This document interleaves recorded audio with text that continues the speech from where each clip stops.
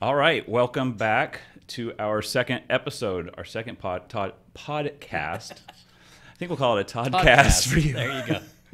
I'm here with Todd Barrett today, and Todd has a unique perspective in real estate here in Hawaii because he's one of the few guys who's worked in the developer sales business and the existing home business, and has a really good perspective on how those two things differ, and it's a really different experience for buyers. So that's one of the big things we're going to talk about. We also, you and I really have a lot of fun talking about macroeconomic things, and so we can chat about that a little bit too, and then just general what we're seeing in the market as well. But tell people a little bit about you, where you came from, how you got here, and some of your work history, and how to get a hold of you. Sure. How I got here is a really long story, but I'll shorten it. I was born on an Air Force base in Tokyo, Japan. I lived overseas in about 13 different countries for most of my life. I came back to the United States, graduated from the University of Arizona, and promptly went back to live in Asia. So I lived in Japan. I was a television producer there for about 15 years. And then I kind of burned out. You know, the Japanese work quite hard. So I ended up leaving and going back home, but I couldn't adjust to the mainland life.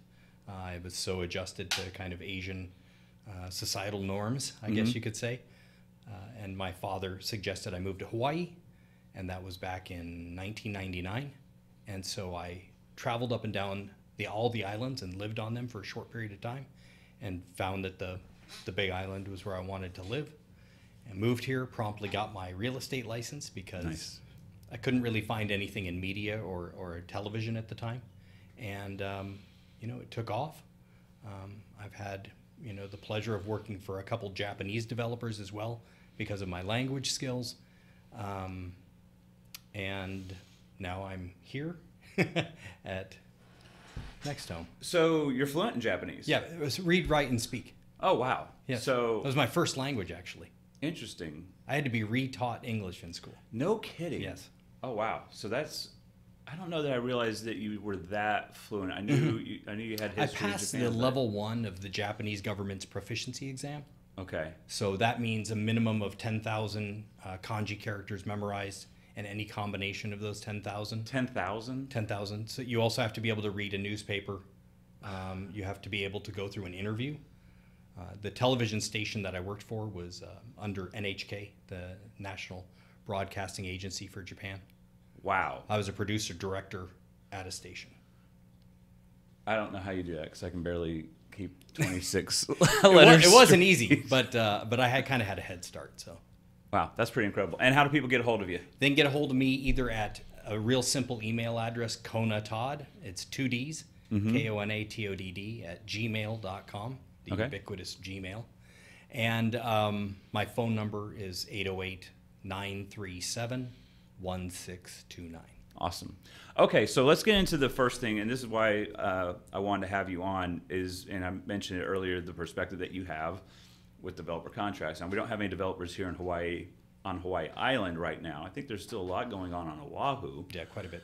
But we don't see anyone here right now doing anything. No. So talk about what it's like for a buyer, first of all, how it's going to be different compared to the normal process as far as putting in an offer, going through the entire escrow, waiting for something to be built, and all the way to taking possession. What are the big differences that you see? So the first big difference actually starts from the time that you walk into a developer sales office.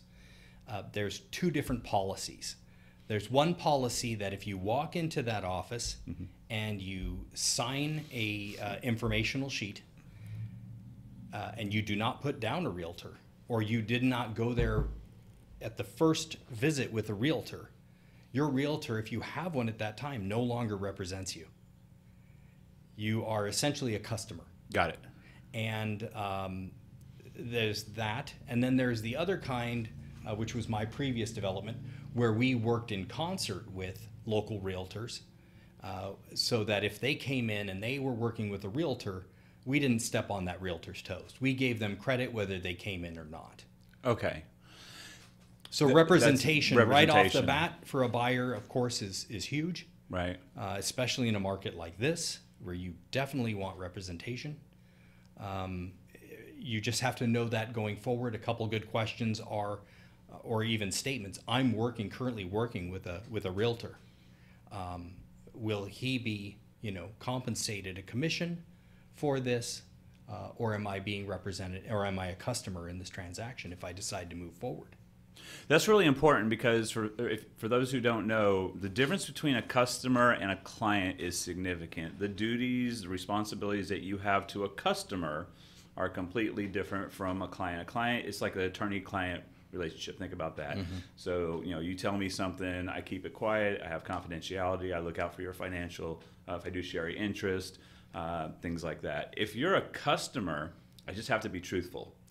If I have a listing and someone comes to me as a customer and not a client as a buyer, and they say, well, this is listed at $600,000, I'm going to make an offer for $550, Mike, but really I'll go to $575.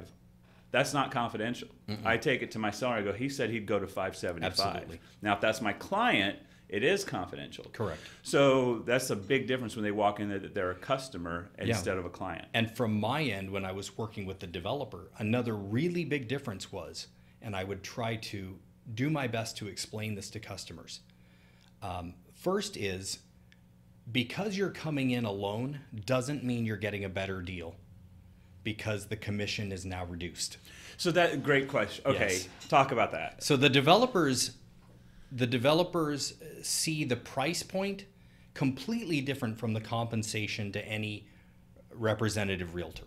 They have two different buckets. This is what you find with corporate builders especially, is that they have different budgets and goals and marks to hit, and they're all separate. Because they're managing it from the ground up, their spreadsheets don't look like a regular existing home spreadsheet.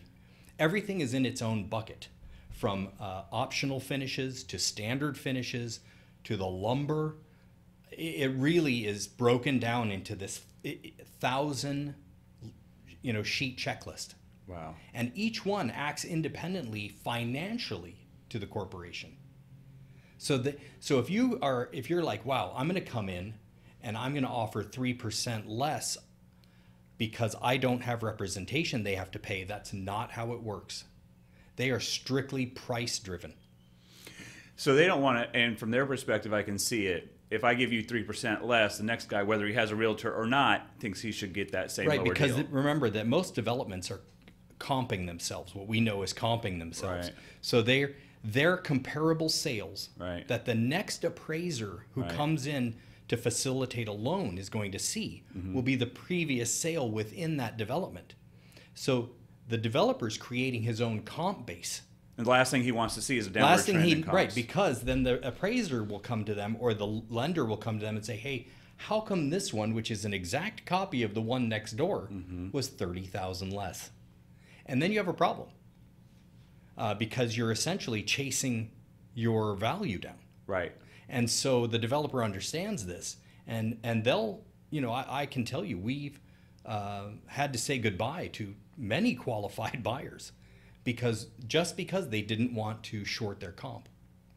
Wow. So there's really no benefit to going on your own. There isn't. And so and that was one of the things I brought to the previous developer, is I said, we would do much better to work hand in hand with the local realtor base. Right. Whether they come in on the first visit or not, we need to build up goodwill. Right. And, it just is it's how Kona works, as you know. We all know each other. Right. Especially in our community, in the realtor community. We know each other. We've all been here quite a while. We've done deals with each other. And the last thing that we would want to see is that happen to us. Right. And so there's a bit of empathy involved as well. I find that's one of the differences in our market compared to others. When I talk to people across the country, you work with if you're in Dallas and you work with someone, you're never going to work with them again, possibly. And so it's more cutthroat because it's never going to come back. Whereas, we always kind of joke about it. Big island, small town. Your reputation beats you in the door. Absolutely. And you don't want to be known as someone like that because people aren't going to want to work with you. No. And so it's kind of nice. It's sort of this self-policing thing. People work together here better. It's something I've always enjoyed about real Right. estate community. It's interesting because, I was looking at houses in Las Vegas as a possible investment, and developer sales are just everywhere. I mean, that's pretty much all there is. Sure. It's incredible rate of building, which is such a amazing thing to see coming from here where there's zero building. But everywhere you went, you were signing in, and I was like, if I sign this, am I waiving my right to have representation? And in many cases, you are. Yeah. So that's the first piece is don't expect to get a discount because you're not represented. Right. And if you're a customer, the next thing I would try to relay to people is that I represent the developer. Right. But this is also going to end up being a dual agency transaction, even if they're a customer. Okay. So it's this semi-quasi.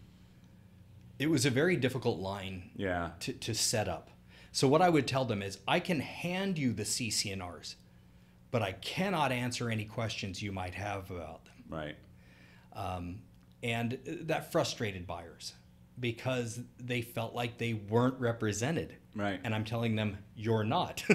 You are not Correct. represented. Yeah. And if you would like to bring a third party in, that's on your dime. That's right. If you would like to hire a consultant personally, Right. outside of the escrow, Right. that's fine. And Right. and we had several of them do that, whether it was a building engineer, a home inspector, because even getting to home inspections, that's a whole nother, Or attorney. You can have an attorney. attorney. review. We had several attorneys. We had people who had friends who lived here, who essentially became their proxy. Right. But then I had to explain to them that you're the proxy for the customer. Right. So the rights transfer over. I Right. can't answer questions that you're posing to me either. Right. So it got frustrating for a number of buyers who really couldn't understand the difference between being represented by a professional realtor and being a customer. Yeah. I can see how that would be tough. Absolutely. Okay, so you get in there, you sign a contract, escrow. Let's talk about from signing the contract to moving in, kind of that process. Yeah, a little bit. first, your developer contract is going to be anywhere from 5 to 8 times larger than a regular HAR purchase contract. Are any of the terms in there negotiable? No. And that's another thing you're going to find Okay. with developers. If you hand a developer contract to your lawyer Right. and he marks it up Right. and you send it back to the developer, Right. the developer is going to put it in the shredder and send you a fresh contract. Okay. Yeah, it's non-negotiable. I mean, nothing. Nothing. These are the terms, yes or I've no? never seen any of the 3 developers I work for bend on any of the standard clauses within their contract. Interesting. And so, wow, that's a lot. So you really have to understand what you're getting into. Correct. So this is actually making the news right now with lumber prices going where they've been going in the last few years or last few months. They're starting to settle back finally. Building prices have gone through the roof, and what I'm looking at it here from the some developer contracts had a clause for termination for convenience. Is Right. what they called it, Right. and it was basically like, hey, this ends up costing us a lot more than That's we correct. priced it. We need another $50,000, and if not, buy. That's exactly right. And, here's the thing. And this is where my, it's interesting going from an independent contractor that works for a local brokerage to working full-time, essentially as a broker employee for a developer. And that is that your mindset becomes a little bit more corporate. There's a little less wiggle room. And in the termination for convenience section, they will win in court every time. I hate to put it like that, but Yeah. these contracts are very straightforward. They are very plain language. So I would recommend to anyone, if you are not represented by a buyer's representative or an agent or a broker, hire an attorney, but hire a real estate attorney.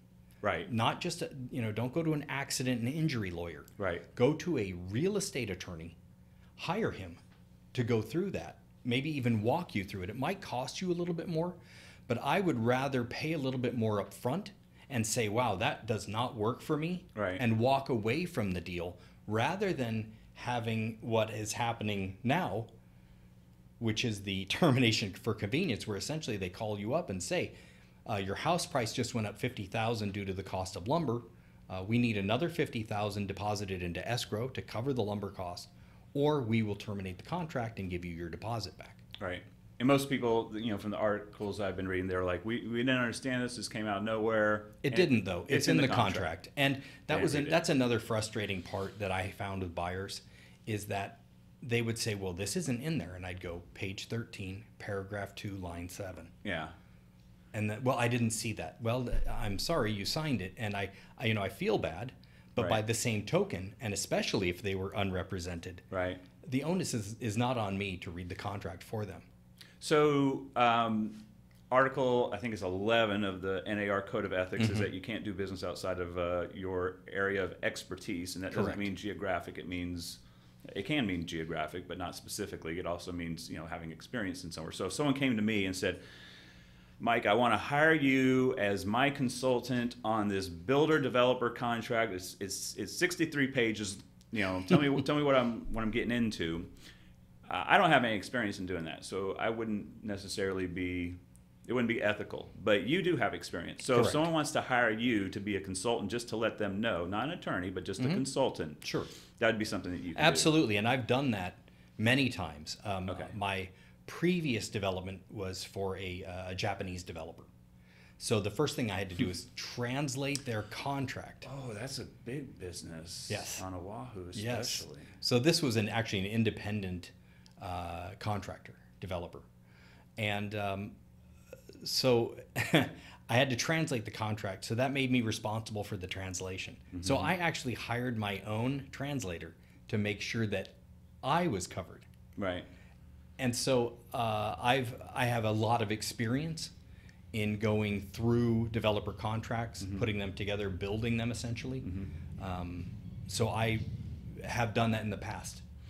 So then everything's being built, everyone's happy, closing process is pretty much the same, get the keys? No, not at all. All right. So here's another place where we find buyers of someone who has experience. I've had people go, I bought 13 homes in my lifetime. I know what I'm doing. Well, were any of them builder developer homes? Well, no, but yes, it makes a huge difference. So first of all, let's talk about the inspection period. There is none. Oh. There is no inspection period in a developer contract unless it's specifically in there. My last 3 companies did not have one written in.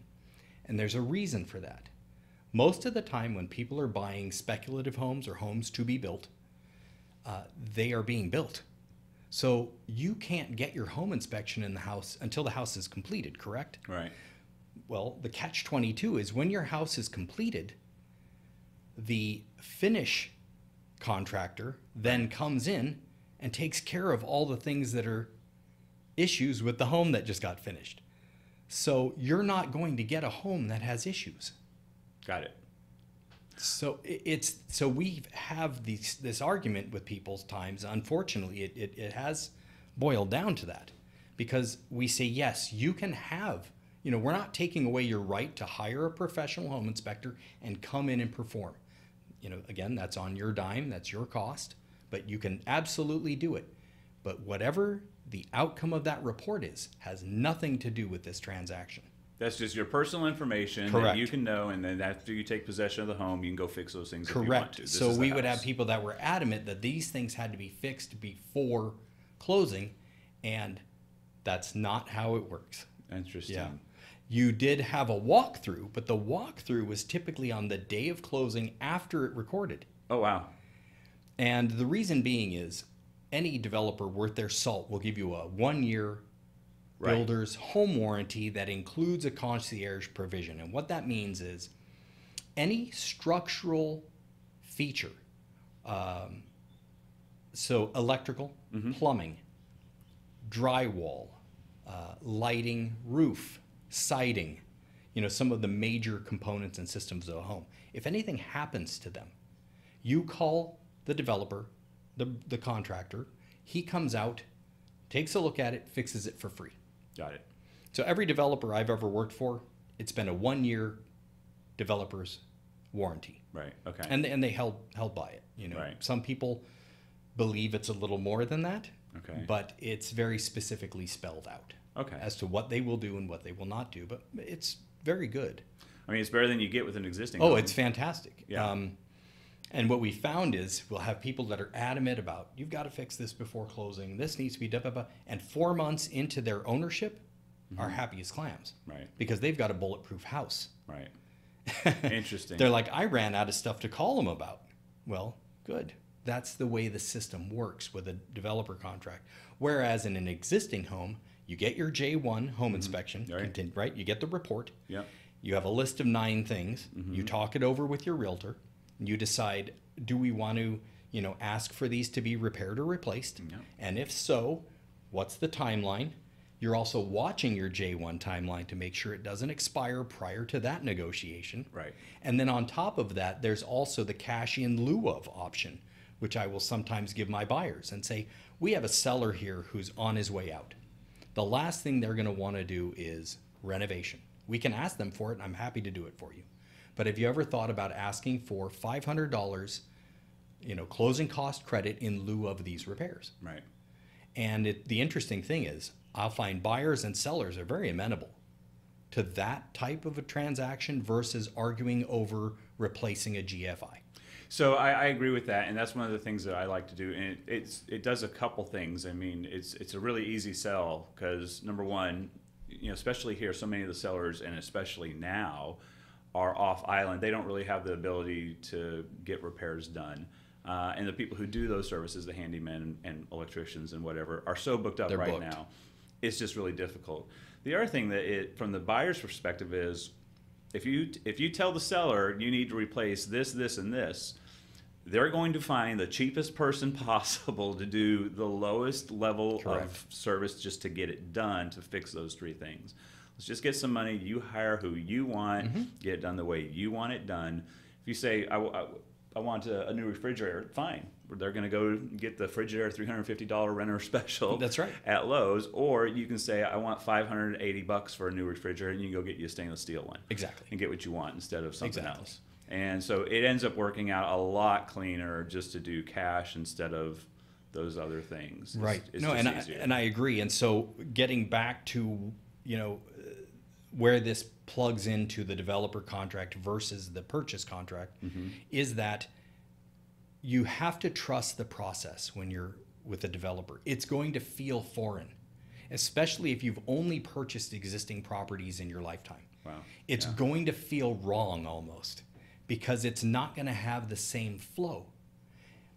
What we found is a lot of our buyers would be like, I came in, I bought the property, and now here you are 3 months later telling me we're closed.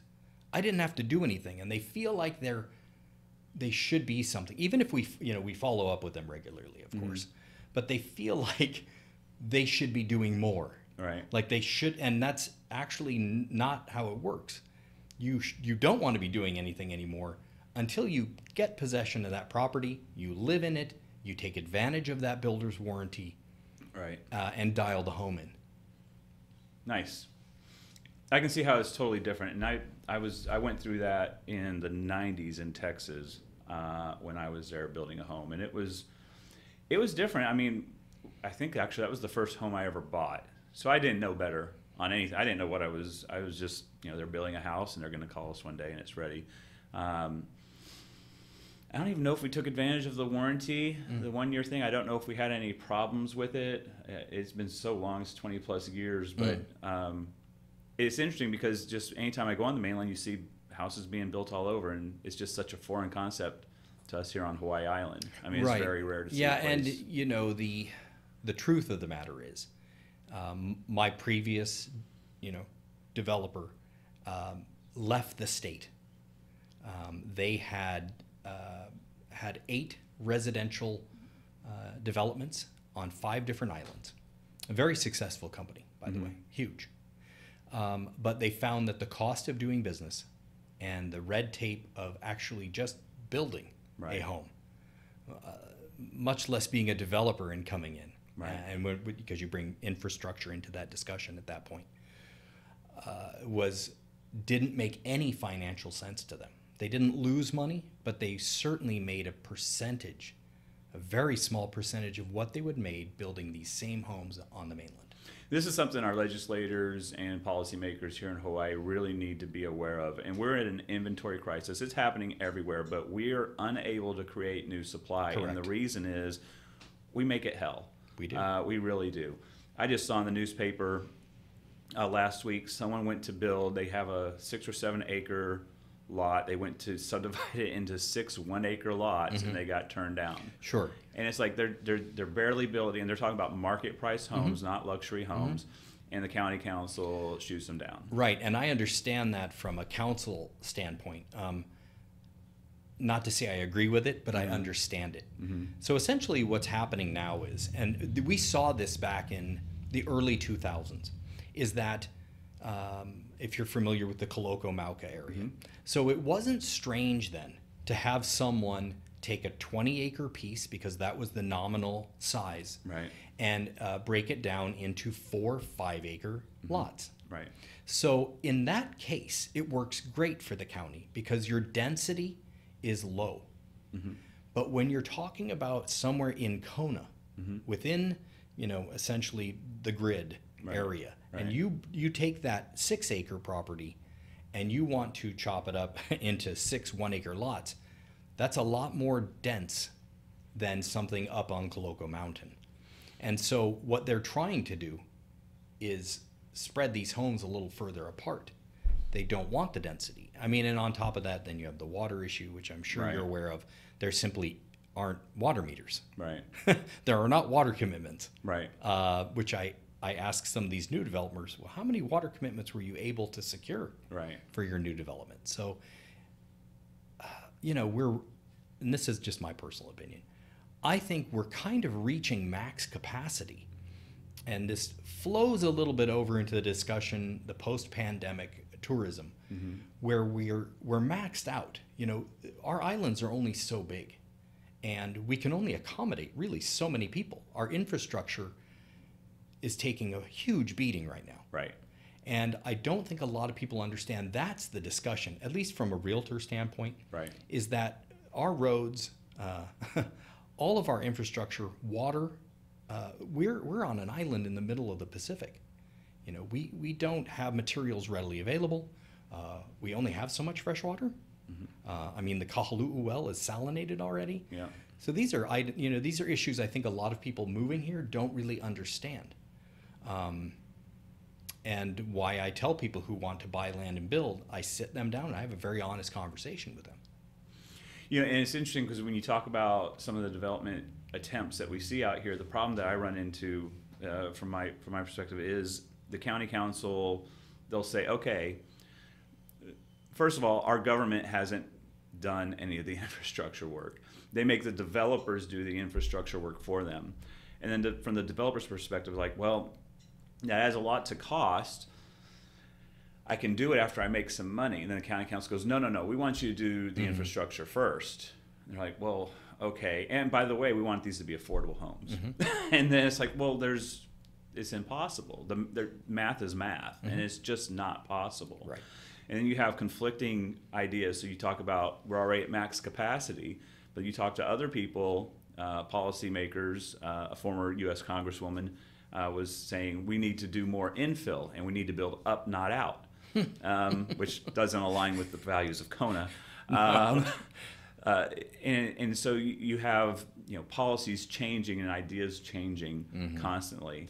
And it's such a long timeline to get anything done that I can see it from a developer's perspective. Why would you come here? Right. There's so many other places that you're like, okay, we can get in there and we can be out in 10 years. Right. Which is a long timeline. And here it's like it could take 20 years and we might even be shut down. That's exactly what happened with my previous employer. Yeah. Is that they came here 25 years ago with a 10-year plan. Wow. Literally, that's not an exaggeration. That's exactly what happened. Yeah, and it's going to continue to happen. And as we continue to see people here really suffer with home prices going up and no affordable housing inventory, the policies that we have are going to only make it worse. Yeah, and I think that unfortunately there's a lot of developers who are here. Literally, they live here. Right. They're part of the community, and they have solutions. One solution that has baffled me since, I want to say right around 2004 or 5, is I know of a couple of local developers who have fantastic plans to build sustainable tiny homes. And I mean really quality tiny homes. I'm not talking about a trailer. I'm not talking about a tent. I'm talking about a quality home that will last. And you have the county council, which continues to make laws against this type of dwelling. I mean, we're going backwards here. We're not moving forward. That was just in the paper in the last week or two. You know, and I've followed this story since 2004, and it came up with some sustainable container homes, which would have been a fantastic development. You know, someone has to shake them by the shoulders and get real with them. And the problem, you know, I have a document somewhere where I have like 8 or 9 steps for improving housing in Hawaii, with number 1 being fixed Department of Hawaiian Homelands. Hawaiians should not be sitting on the list for 20 years. It's a travesty. It's ridiculous. But number 2 is we need to have an honest discussion about the fact that some of our ideals are going to compete with each other. If you want affordable housing, great. If you want low density, that's going to be a problem if you want affordable housing, because land is really expensive. And the state is failing to decommission any land. So like from Kona to Waikoloa, we have tens of thousands of acres. But we got the water issue. Well, the water department won't do any more wells. So it's just this loop. And the end result is the only large-scale development we've had in Kona since the recession is Kohana Iki. You know, $5 to $15 million homes. That's it. Or the ones that I was working on, and that was a relatively small development, but we built 41 homes in the span of 4 years. And those homes, you know, they actually started at a much more affordable price point, but that was still in the high 700s. For those homes now, I mean, today, where the market is. They did very well, the people that got in, a little bit early. But we're going to run through a few more topics here. Absolutely. It's just so all tied together. It is. And I hope people the surge in home prices and lack of inventory. Right, and we touched on that. That's where we're at. It's going to continue until... There's one thing that I think might be coming. I talked to one foreclosure agent who just does a ton of foreclosures. They're already in with the bank. And one of our other agents here in the company talked with another one, and they've both said there's a bunch of foreclosures coming down the pipeline. That the bank is finally getting ready to release them. Now, the banks are going to make incredible profits off these. I don't know if it's profit if you look at how much time they've held these properties. I mean, some of these things have been sitting in their portfolios for 10 plus years now. Oh, absolutely. It's incredible. But they're finally talking about releasing some of these. But the condition on these foreclosures is really bad now. And there's also a lot of them with title issues. We're seeing banks just writing quick claim deeds. Oh, sure. No title insurance whatsoever. Look at what happened in that last go-round with the leasehold properties that were foreclosed upon. Oh, I didn't know about this one. Well, there was a ton of Bishop leasehold that were foreclosed on. And the Bishop would say, well, you can't foreclose on it. We own it. We own the land. And your loan is with our lessee. Right. And for the improvements. Correct. So they're like, you're free to take the house. You're free to take the house. That's it. And so they were really left in and there was quite a few. And that's why we saw this, the direction in lending change locally to where it's almost impossible to get a loan on a leasehold home. Yeah, it's really tough. What are you seeing in terms of changes with buyer profiles? Sure.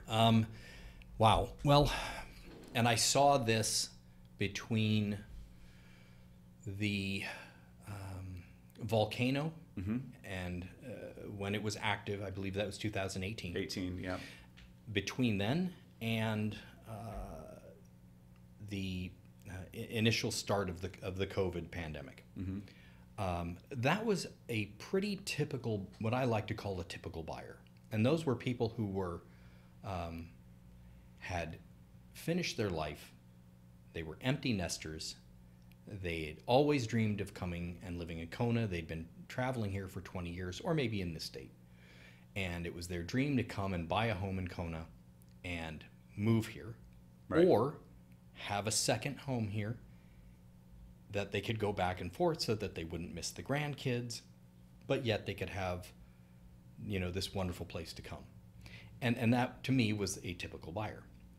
When the pandemic started, those people literally disappeared from our buyer profile. And it became remote workers. Right. And they said, I haven't been laid off. I've been put on full-time remote, and I've cleared it with my company. I can work remotely from anywhere in the world. I want to work from Hawaii. Yep. Okay, great. Well, welcome. The second type was a person, and I call this, I don't mean it in any disrespectful manner, but I call it the 9/11 effect. If Yep. you remember in 9/11, people had to really take a look at their lives. At least I did. Yep. And say, what's important to me? If life is precious, life is short, and what do I value? And so for me, those type of, they're also known as black swan events in some cases, not so much in a negative connotation, but one that forces you to look inward at your values and where you really want to be 10 years from now or 5 years from now. So we had those people, and they essentially said, I'm retiring in 10 years, but I'm done. I'm going to take a short retirement, and we're selling everything and leaving. I don't want to wait for life to catch up to me. I want to go out and cut it off, essentially. I couldn't agree with you more.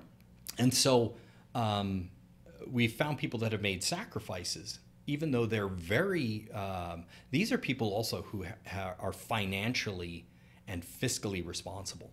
They've done their 40 years of saving, 401k, diversified portfolio. These people have a lot of money, hence the prices rising and all cash deals, etc.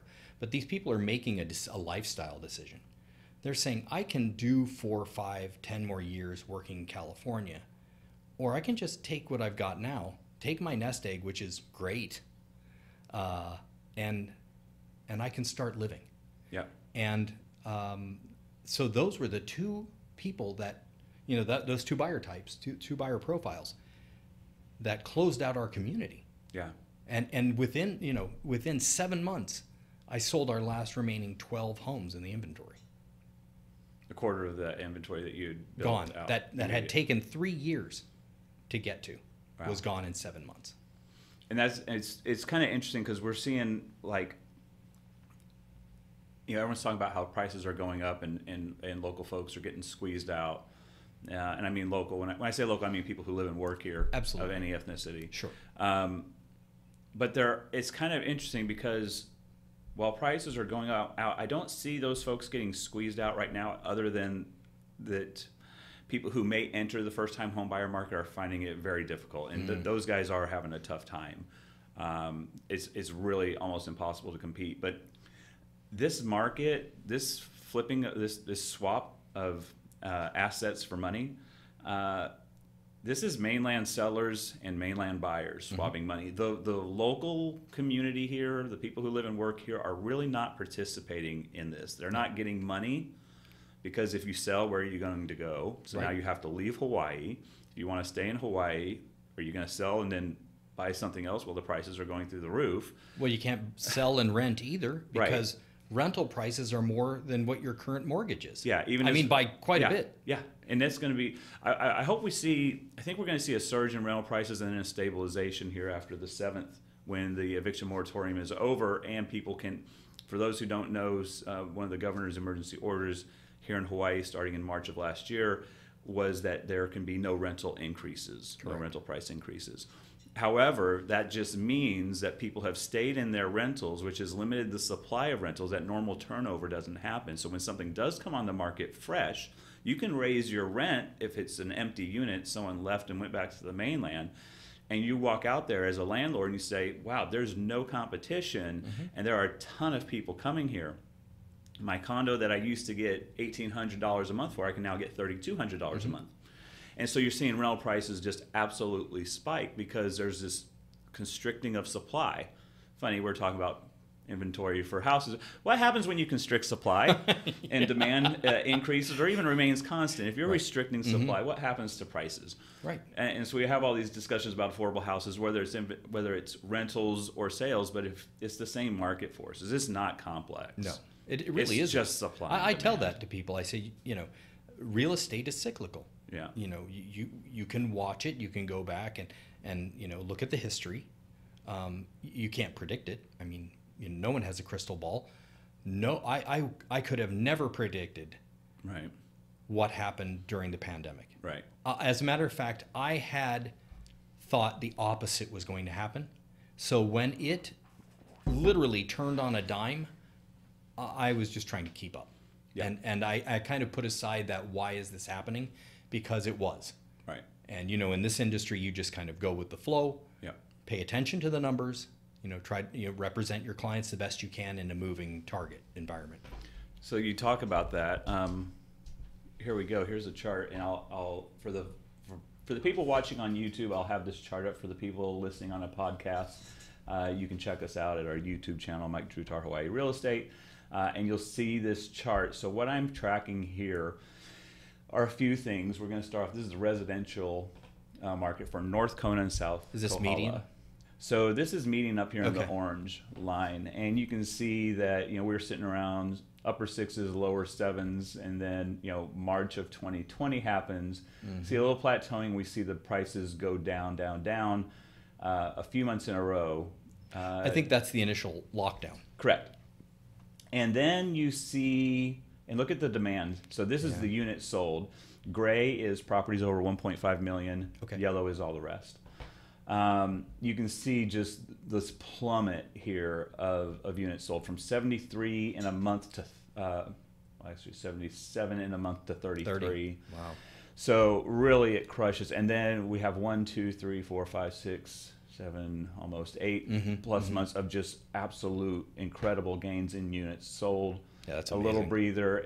The prices just shoot up, but it's pretty clear that bottomed out in May, and then from there just that's almost 300% increase. It's incredible, and units sold is pretty nuts. But we see this pretty decent little trend line here going of median prices. We come over to the condos. We see a lot of the same thing. Bottoms out. Condos were a little slower to recover because you couldn't rent the darn thing out on short-term vacation rentals. Yeah, it for a was long interesting time. In that you see that climb coming out of May, but we saw prices dolphining. Yeah. So while you had this units sold number going up, you really found that the prices hadn't stabilized as much as home prices had. All the way in here, this is up to the minute data or earlier this Look morning. at that bottle rocket. We just hit a bottle. Yeah, it's gone almost vertical here to the median price of a condo from $515,000 in June to $650,000 in July of this year, which is indicative of the inventory in the single-family home market. Yep. Where do you slide down to? Right. Condominium. People are buying these condos, and there's a lot more short-term vacation rental condos, a lot of things in the resorts. The residential condos aren't selling as much as those higher-end condos, and that's what's pushing that. And that unfortunately, and this gets back to our previous conversation, is that effect of the short-term vacation rental condominiums is pumping up the prices on what we would call just community condominiums, right? Where people who just work and live in town, right? And that is also an affordability issue, right? It's almost like I don't want to say false equity, but I tend to have a problem with that. Yeah, because it doesn't feel like it's fair almost market wise. Yeah, it's I agree with that. Oceanfront condo, vacation rentable at $1,000 a night, and there's a guy up a hill in a 30-year-old condominium who's seeing his neighbor's value shoot up and them selling. It's but it's supply and demand. I mean, that's what it is. I don't know what to tell you. Yep, until we get more supply. And then here's my favorite chart for now. This is the residential. This orange line. So all the yellow and the gray on here is the same as the residential chart. The orange line is the 90th percentile sale over the last 90 days. And so we see, this is the luxury market. We see that we're in the 1.8, 1.9 range. Then here comes March 2020. We're bottoming out here in the 1.4 range. And then we see this incredible spending of money. It goes from 1.4 million is the 90th percentile, wow, to 2.8 million in April. And you're thinking, wow, that's incredible. That's a doubling. And then it just May says again. You ain't seen nothing yet. Wow. 4.5 million in May, 4.6 million in June. And these are 90-day cycles. Mm-hmm. So I've got a good sample size. This is 600 sales. That's good data. Yeah. Now we're seeing it come back down 3.8 million right now over the last 90 days. And so you got March, April, May, nearly 30 sales every month over $1.5 million. So there's just luxury spending here. So now with that, I want to show you one more chart, which I think you've probably seen. M2 money stock. Ah, yes, the old M2. So this is a measure of all the dollars that are out there. Yes. That plain and simple, and it's measured in billions of dollars. And so we start off in 2015 with 12,000 billions. So that's 12 trillion. Trillion, yeah. Yeah, it's 12 trillion. And it has this, pretty steady line increasing. But it's definitely going up all the way to February of 2020, 15 trillion, and then CARES Act 1, CARES Act 2, CARES Act 3. August of 2020, it had gone from 15 to 18 trillion. Here's what I don't get. Mm-hmm. CARES is done. Right. So now we're in January 2021. How are we still going up at this accelerated rate? Sure. I think a lot of that, you had the stimulus payments, obviously, and now you have the child tax credit, yeah. Which is feeding into that. I also, I'd have to do some more research on this.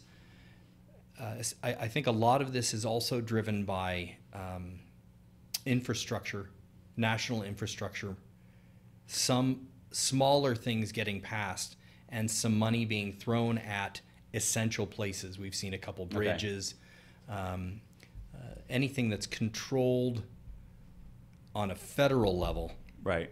That just has to be done. But it's a very interesting climb there, which brings the whole inflationary discussion up. And, I've heard so many opinions at this point. Mm-hmm. I honestly don't know what to think. I mean, we're obviously in an inflationary period. Right. Whether you think it's transitory or not, right, we're in one. Right. And so the discussion then becomes, how long is a transitory period? Right. Right. So this is the question I always have for economists that they kind of have a problem answering because there is no answer. Well, it ends when it ends. Right. Okay. Well, what if it ends and we're at, a certain level, if we're still at 18 trillion, are we going to see it come back down? Right. And then if it doesn't, if that's the new normal, quote unquote, then how does that jive with the Fed interest rates? Right. Because, if you're lending money at 3% and inflation is at 4.5%, well, that's free money. Right. Right. I mean, essentially, from a macroeconomic standpoint, right, the bank's giving you money to borrow. Right. And which only increases the amount of money in the system. Right. So, I don't know. And I don't know. Unlike Japan, where every time they try to spur on the economy and they put money out there, mm-hmm, the Japanese people, by and large, put it in the bank and save it. Correct. Americans don't do that. No, we're a consumer-based nation. And that's really the difference between inflation and stagflation. Right. Japan, which the longest stagflationary period yeah, in world history, essentially. Right. I don't see that happening to us just because we're consumer-based, unless, again, we have another black swan event, and then, everything's off the table at that point. See, I'm wondering if some of this money here is just going into the pockets of the fat cats, and that's why we have this spike in luxury spending. And that leads on to a whole nother socioeconomic discussion about where's wealth, the disparity between wealth and classes. It seems to be getting even worse in the last year and a half. It is. And what we're finding is the people with money are making more money on the money they have. And they're doing it a little bit differently than last time. You know, it was leverage last time. Right. Now these people have learned because they got caught short in 07, 08, 09. Yeah. And now they're being smart about it. They're not leveraging. They're doing chunky, big turnovers, and they're going for volume. It's a trip. It's been a wild year and a half. Oh, we're not done yet. I know. Oh, there we go. Inflation versus stagflation. Yep, that's our other. I didn't even see that. Great. Okay. Good. I'm glad we got that. Are business owners investing and expanding with all this money? What do you think on that? You know, that's another great topic for a local discussion here for Kona. I have seen a few restaurants that started out as food trucks that are expanding into physical locations. Nice. You know, it's hit or miss here in Kona. You know, that can either be the death nail of your business because you expanded too quickly, or you took on too much debt load and you just didn't have the money coming in from sales. But I think by and large, we came out of this rather unscathed, as per the reports I'm hearing from the mainland, especially when it comes to businesses like activity brokers and restaurants, bars. While they were shut down, we do see them opening up again. Right. And, you know, the next discussion on that then becomes, well, here's the business owners wanting to expand again, wanting to jump back in and invest, and the workforce is gone. Right. So the workforce either left, literally physically got up and left the island during the pandemic, or they retrained for a better job. So you have, I know personally two the food service industry waiters, waitresses, who went back to school during the pandemic, and they're both working in the hospital industry now. Oh, wow. They're working in healthcare. That's great. They're making more money. Yeah. And it's a stable job with healthcare benefits. Absolutely. So that, no one talks about that strata. That actually is a very large amount of the workforce did that. It's locally here. Interesting. You know, so just because there's this whole talk of people are, staying on the dole, right, and not going back to work. That's not true. First of all, the unemployment insurance paid for by your own taxes, by the way. Right. The people who worked. They tightened down back at the end of June. Okay. PEUC is being cut off. I think you saw that. Yeah. We're coming up against the eviction moratorium. Yep. And then we will be coming up against the foreclosure moratorium. Yep. It's not that there aren't people to work. It's that they're either not here anymore, those service industry jobs, or they have retrained and are working in a different industry. They wouldn't got a better job. Absolutely. Yeah. Interesting. Okay. That's all I have for today. Do you have anything else you want to talk about? No, that was good. We covered a lot. I call that, like my kids say, that was a thick conversation. That was good. I hope everyone listening at home liked it.